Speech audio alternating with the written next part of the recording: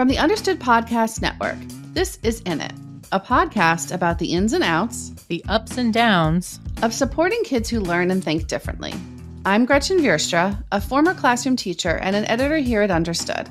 And I'm Rachel Bozek, a writer and editor with a family that's definitely in it. Today, we're talking about learning to parent the kids you have, as opposed to the kids you maybe thought you'd have before your actual kids came along.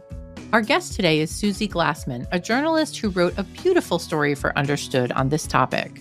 Suzie has a son she says can be somewhat impulsive, and a daughter, 2 years younger, who has a diagnosis of dyslexia and ADHD. We're so grateful she joined us on the podcast for this very honest conversation about learning to be the parent your kids need. Suzie, welcome to In It. Thank you. We're so excited to talk with you today. And so we're going to take things back all the way to the beginning. Okay. So when you began your journey as a mom, first with your son and then with a second child, your daughter, tell us how you pictured them, what you imagined they would be like, what you imagined parenting would be like. I mean, it's a good question because especially with your first child, I didn't really have a huge picture of what motherhood was going to be like. I just thought that I would have sort of normal kids with normal behavior and everybody thinks that they're going to be the shining example of, you see what everybody else does and, oh, I'll never do that kind of thing. Right. But I certainly didn't expect some of the challenges. So when did you start to notice that things weren't going exactly as you had imagined they would go or that you had kind of planned, even if you didn't even realize you were planning? Do any particularly frustrating moments stand out? I mean, the things that stand out to me was so when I had them both, right? They're 23 months apart. So when they got to be around 2 and 4 at play dates or play groups, I had one who would cling to me, right? And another, he would be rambunctious or, the other kids would sort of follow along and do the craft and my kid's off running circles around a room. And it was kind of like, oh, everyone's staring at me. And, in a restaurant, like my kid's the one who's like throwing everything on the floor. And we're lucky if we get 20 minutes before we're like panicking and where's the bill and we have to leave. And then I would just sort of pay attention to these other kids who would just sit quietly and color. And mine wouldn't do that. I mean, that's kind of when I first started to notice. And then there became a lot of, what am I doing wrong, right? It became a lot more, not so much what's different about them as what are these parents doing that I'm not. Yeah, that makes a lot of sense. Looking at other parents and wondering, right? And I know a lot of us do that as parents. So when you're going to these places and you noticed, like, you said your son's like running around while everyone else is doing the craft, like, did you try to make them fit the mold of all these other kids? Yeah, I think I did for a long time. So I would get frustrated or upset or like bribe, like, okay, if you will just sit down and do this when we leave, we'll get ice cream, right?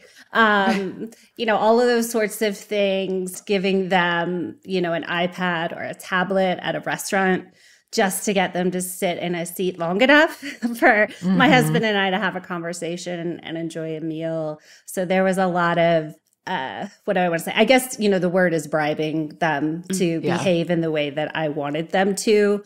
Or wait till we get home. And if you can't behave, then you're not going to get your favorite treat or you're not going to get to watch Sesame Street or whatever it was, right? So it was either bribing them with rewards or threatening them with punishment. And none of it worked, by the way. None of it worked. Yeah. It never does. It never does. It never does. Yeah. It really doesn't.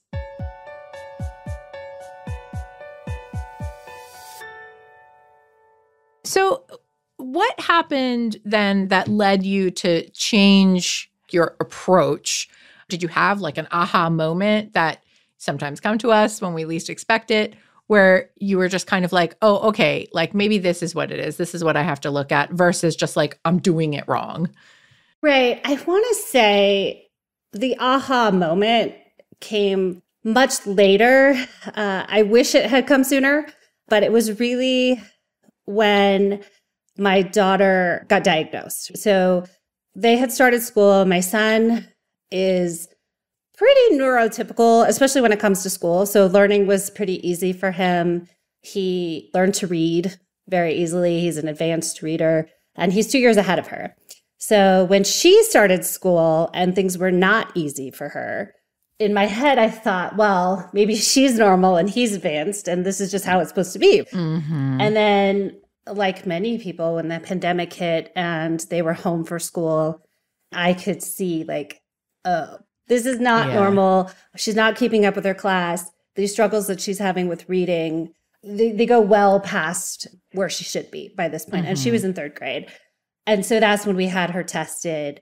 And that, when I learned that she has dyslexia, and then later we went into the ADHD diagnosis, that was the light bulb moment that became, okay, she's not just misbehaved or can't pay attention.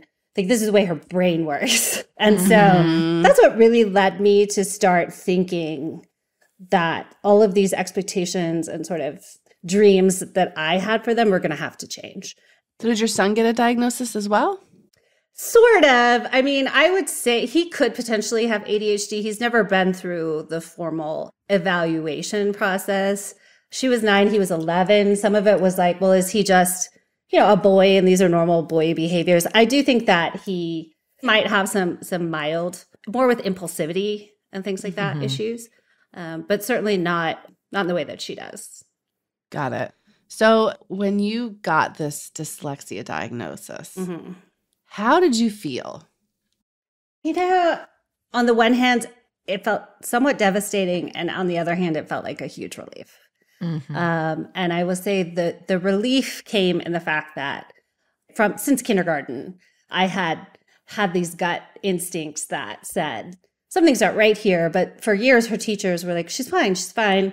She'll catch up. Like, she's normal, and then to have that validated, all the feelings that I'd had about her was like a flood of just like tears washed over me in the sense that like I'm not crazy. Yeah. Right. And then, the devastation part was an interesting feeling that I had to examine in myself. And that's when I started really thinking, and I remember saying to my sister-in-law, like, she's just not going to be a straight A student. And that's because I was, and learning for me was easy, a bit effortless. I think I was a little bit heartbroken that school was going to be hard for her in a way that now, since I know so much more about dyslexia and somewhat of the advantages it gives her, I don't feel that same heartbreak that I did. But I mean, to be honest, when I first learned, it was a bit of panic and fear. I remember someone telling me this is not a diagnosis that means like that she's not capable of anything. But I think there's just, when you know very little about it, it can definitely be scary.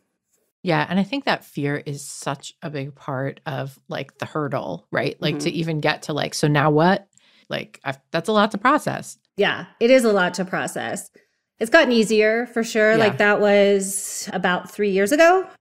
And I would say even then, it wasn't maybe until about a year ago when I heard this concept of parenting the child that you have, right? And not the child that you want. So even though I knew how they were, and I say they, because when they're together, right, they feed off each other. So I love telling this story when we were in one of those like big department stores shopping for winter coats, and my kids are just running all over the store and hiding in the clothing racks and giggling, and just one of those classic embarrassing parent moments that's like, oh my gosh, why can't my kids just sit down, right?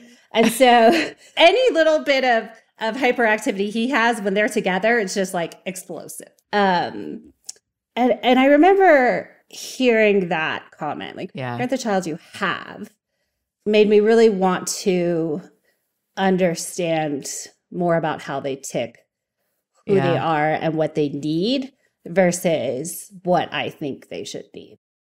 So once you kind of had that in your mind, how did that, or did it change your approach to parenting? Like, what did that mindset do for you? I would say it changed things quite significantly because I stopped yelling at this behavior that they can't necessarily control. Yeah.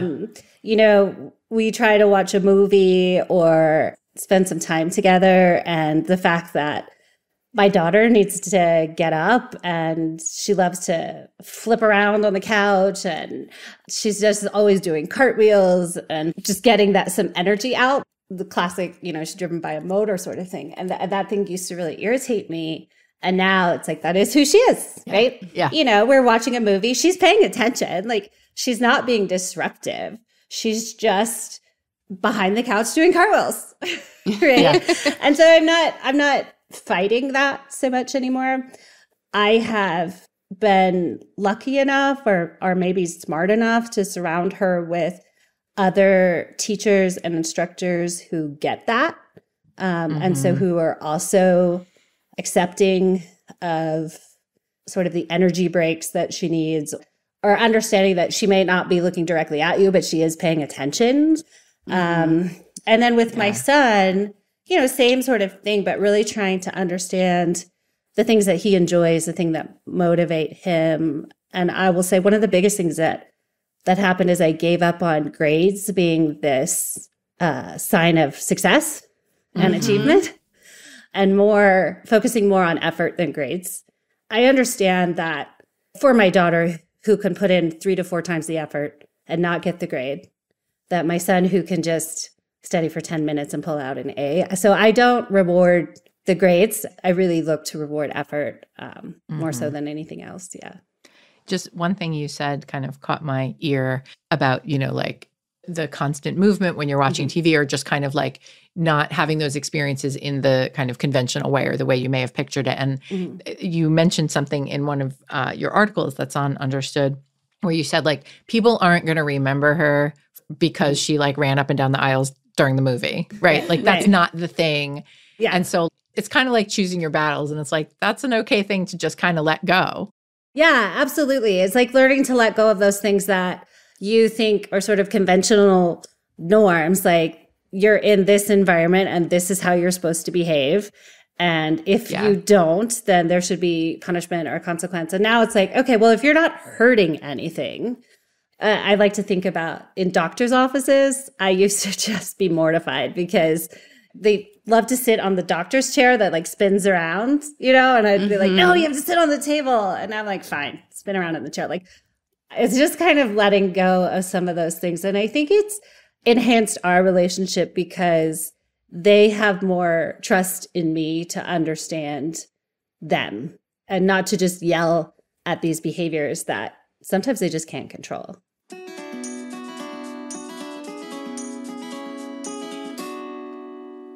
I want to talk about parent-teacher conferences for a minute because you wrote a piece for us about realizing that you had to change your approach to those meetings, that maybe what you were looking for and expecting was getting in the way of some of those harder conversations you needed to have.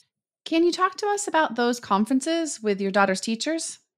Of course. So one of the things that I believe, and you guys probably know this more than I do, with girls and ADHD, is that a lot of times they go under the radar because they can be very well behaved in class. Yep. Because, she's obviously a little bit have the inattentive, but also her processing speed is also very slow. So she doesn't interrupt, right? She doesn't, these classical sort of boy behaviors that get them in trouble. And obviously girls do them too, but, act out, interrupt, talk in class a lot. Like she doesn't talk very much. She's very well behaved because she's actually afraid to speak up, right? She's afraid to blurt out an answer because she doesn't think that she knows it, right? So parent-teacher conferences, especially in the beginning for her, because my son had always had he talks too much, right? So for her, it was like, we just love your daughter. She's so great. She's so sweet, which is all those things that you want to hear, right? As a parent. Yeah. So you realize after you left, like, wait, we didn't even talk about her academics or how she's doing, right? And I don't know. I read somewhere that, teachers don't get a lot of training in how to deliver kind of what might be considered bad news or concerns or things like that. So when they're looking at a child like my daughter, who's just very much kind of in line with how they're supposed to be, and then maybe she's not reading aloud in class, or maybe she's, she's a little bit behind the others, but not a lot. She's not very vocal, so I don't think she just called any attention to herself. So those parent-teacher conferences initially were like, oh, it was great, right? And then we had one in second grade, I remember, and it was in the spring. It was right before everything shut down for COVID. And her school, they don't get grades in elementary school. It's like meets expectations, doesn't meet, or like exceeds expectations, right? And everything was like approaching expectations. And I asked her teacher, I was like, well, what does it mean? Like approaching expectations? Because I said, well, what if she finishes second grade and she's approaching expectations? Like, does that mean she didn't learn what she was supposed to learn? Like, I didn't understand. Right. It was the first time I ever thought to like question this. And yeah, it's a good question. Right. And her teacher was, again, I got the like, well, she doesn't score well on the test, but from what I see in the classroom, she's fine. So it became more be like, well, maybe she's just an anxious test taker. And when we left, I still felt really uneasy. And we scheduled a meeting with the principal to talk to him because I was like, I'm not getting clear answers, right? Like, I don't know what approaching expectations means. I don't know, talking about things where I was seeing it at home, like she reads really slowly. She's exhausted, after reading 4 lines of text, right? All of these things. And he said, the last words were like, well, we'll look into it, right? And then COVID happened. Yeah. And then she was home, which then led me to get her evaluated. But that was kind of our parent-teacher conference leading up to that. And I notice even now, now that she has the diagnosis, there's still a bit of a fear I notice on teachers. I try to make them more comfortable because they don't want to say like, okay, well, she tested I think she was like 13th percentile for oral reading fluency. And I'm like, no, that's okay. I feel like I'm reassuring them in a way. Like, I understand that's where we're at. Let's deal with that in a way. So parent-teacher conferences are still interesting. And I think there's a lot that could be done. I don't blame the teachers at all. I just think that there's not a lot of training in how do we talk to parents about these issues. Yeah, that makes a lot of sense. You mentioned earlier, you referred to your daughter's dyslexia as having plus sides or kind of like some benefits. And so I wondered, what have you discovered about both of your kids in terms of like their strengths or their, we say sometimes superpowers that you didn't see before when you were maybe more focused on like what was going wrong that now you see as like a plus? The thing about my daughter that now that I know her brain works differently, I think I almost seek it out in a way. Like she and I will have these conversations where I'm like, wow, that's really interesting thought. Like, tell me more. Whereas at first I might be like, well, that's not accurate, or like, she would say something about the moon and I would be like, no, the moon's this. And then now it's like, oh, trying to see things more through her lens and the way she sees the world. And it's really interesting. She talks about like, she'll see a car and be like, I wonder how they came up with the design for that car, right? Or she'll be like, I wonder who invented that. She's talking about stuff like that all the time. Whereas I might be in the past like, well, just Google it, right? And now it's like, well, what do you think? Now it's like, what do you think they were thinking, right? And I just saw, and then she's like, Mom, why are you asking me questions? And I'm like, your brain, like, it's so fascinating to me. I just want to understand, right? Oh, and the other thing I want to say about my daughter that I think is really cool is she's very intuitive in a way about how other people are feeling. And so she has this really cool way of saying, and she's in middle school now, and she'll talk about some of the drama or something. And I'll say, well, are you okay? Did that affect you? And she'll be like, Mom, she's just 12. She's just going through something, right? And it's like, right? Like she's just very like sympathetic. Wise beyond her years. Well, yeah, exactly. Yeah. Like very forgiving of people and very like understanding of when somebody's in a place. And for my son, I think one of the differences I look at is what is it about the things that he gravitates to just on his own without any prompting. He loves facts, figures. He has good like memorization skills, those sorts of things. And I think some of his strengths are also like, he's very much a leader. He's always had kids that just kind of gravitate to him. He loves being around kids, those things that before I would have maybe not thought so much as a strength, but now I see that as things like in the future, like, hey, you could really work with kids. And he loves like broadcasting and things like that because he can remember facts really well. So those are things to me that I play up more than just, getting a good grade in science. It's like, okay, right. Well, what are the skills that you have that are really going to serve you well in life? And then how can we develop those in ways that will make you even stronger? That's great. I mean, I love that, you have this vision, this angle now of parenting the kids you have and really focusing on their strengths. We talk a lot about that at Understood. But we all don't do that right from the start. As parents, we might have faltered. And I know you've written a little bit about some of the shame you might have felt of feeling like you were trying to fit your kids into what you saw as the norm. So what advice do you have about parents who might regret something that they had done in the past, or are feeling shameful about how they might have parented their kids before they knew about their diagnosis?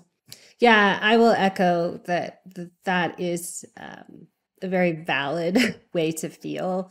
It's honest and it's upsetting sometimes to think like, oh, I remember back to just these battles, these homework battles we would have, right? And you're just not paying attention and you're not trying hard enough and you're just being lazy and you're so smart. Why don't you get this, right? And I did feel a lot of guilt and regret over that because none of that was her fault. She was actually probably trying harder than any kid, right? Because no child doesn't want to please their parent, right? Like she was trying really hard. But the way I handled that, I remember maybe 6 months or so later, I just apologized to her, right? and she was 9 and I don't know how much she understood, but, I just said, hey, like, I realized that I was treating you this way. And I want you to know that I see how hard you were trying. And I see the effort you put in. And I know that you were doing your best. And I'm sorry, I didn't recognize that. And I didn't treat you that way. And, just like, I'm really going to try to understand you and understand what you're going through. And also, I'm going to try to get you all of the help that you need to be successful and to understand, that you're not dumb or any of those things that you might have thought. And I remember her response was like, okay, but I'm sure that, I'm sure somewhere along the line, like it really sunk in and it meant a lot to her. Yeah, she did get it. And then it's just kind of forgiving myself. And then I will say, because I know Understood has the Wonder community, I think finding other parents, or as myself a mom, other moms has been one of the biggest things that I could have done for myself to understand, like, okay, I'm not on an island here. When I started talking about her diagnosis, I found maybe 5 people in my neighborhood whose children were also either dyslexic or ADHD. One had an auditory processing disorder.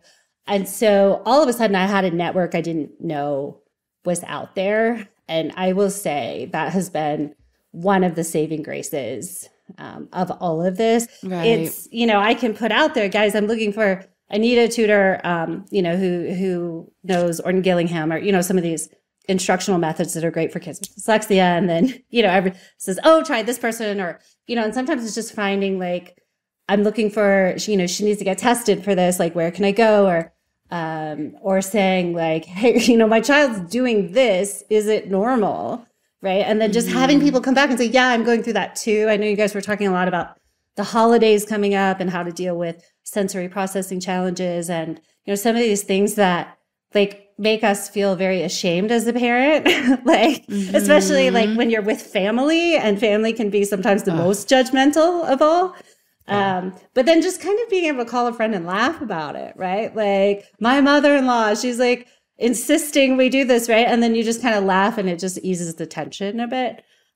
So yeah, I would definitely say, there's nothing to be embarrassed about. There's so many kids, right? And I think the more that we recognize that and the more community we build, the better off we all are.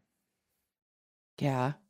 Yeah. And I just love your advice and story about the apology. You know, Yeah.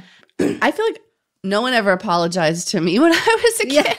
Yeah. You know, I don't think that was something people did, but I feel like we do it now. And and I think it's good, like, to just acknowledge, like, we all make mistakes and we're all still learning. Yeah. Well, you know what's cool is like when you apologize to them, I think they learn to apologize to you, right? In a way, like, and I was like last night, you know, she's in dance, and after dance, she was kind of rude to me, right? And she's also 12. But I mean, maybe 10, 15 minutes after she calmed down, she came back and said, "Mom, I'm really sorry." Right. And I think that she learned that from like sort of me and her dad modeling that behavior to her. So, right. Yeah. That's awesome that you got an apology. Really for the awesome. Teen behavior. Right. Yeah. Well, thank you so much for talking about all this, Suzie. Yes. Thank you so much. Yeah. Well, thank you guys for having me. I could talk all day about this. So I appreciate it. If you want to read Suzie's articles about parenting the kids you have and about changing your own approach to parent-teacher conferences, we've got links to those and other related articles in our show notes.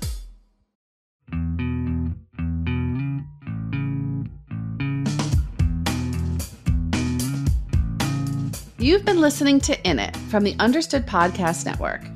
This show is for you, so we want to make sure you're getting what you need. Email us at init@understood.org to share your thoughts. We love hearing from you. If you want to learn more about the topics we covered today, check out our show notes. We include more resources, as well as links to anything we mentioned in the episode. Understood.org is a resource dedicated to helping people who learn and think differently discover their potential and thrive. Learn more at understood.org/mission. In It is produced by Julie Subrin. Alana Milner is our production director. Justin D. Wright mixes the show. Mike Errico wrote our theme music. For the Understood Podcast Network, Laura Key is our editorial director, Scott Koshier is our creative director, and Seth Melnick is our executive producer. Thanks for listening. And thanks for always being in it with us.